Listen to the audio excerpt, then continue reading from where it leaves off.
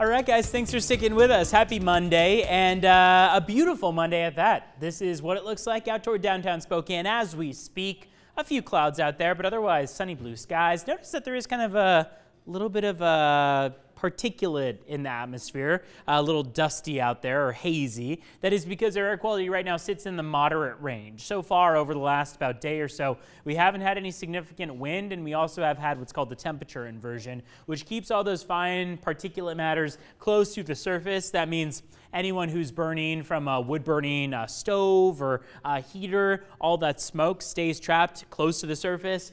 Dust that's kicked up from vehicles, all that kind of stuff stays with us until we get some wind to push it out, or until that temperature version switches off. So it looks like we're going to be sticking with moderate air quality for the day today and maybe into the day tomorrow. Hour by hour, temperatures should make their way to about the mid-50s this afternoon. We're talking sunny skies, or at least just a few clouds lingering out there. Overnight, we're not going to get quite as cold as we did last week. We will likely follow suit with more upper 30s and low 40s. Now, a lot of people have been asking, when are we going to see some relief from these below average conditions of below average temperatures, snowy weather, all that kind of stuff? Well, on the 6 to 10 day temperature outlook, it looks like we're not going to catch much of a break. We are still in this spot of the country where between October 20th and October 21st or 24th, we're going to be dealing with below average temperatures. Other half of the country, above average temperatures. Precipitation outlook follows suit. We've got about an above average likelihood of precipitation, meaning more precipitation than we're used to over the next 6 to 10 days. So it looks like we're going to stick with that trend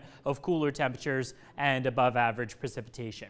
As far as high temperatures go for this afternoon, we should be making it to the mid-50s for Spokane, but 60s off towards central Washington, 62 for Moses Lake, 66 in Richland this afternoon, 62 in Lewiston, off toward western Montana, a little bit colder of temperatures with 52 in Kalispell and 55 in Missoula.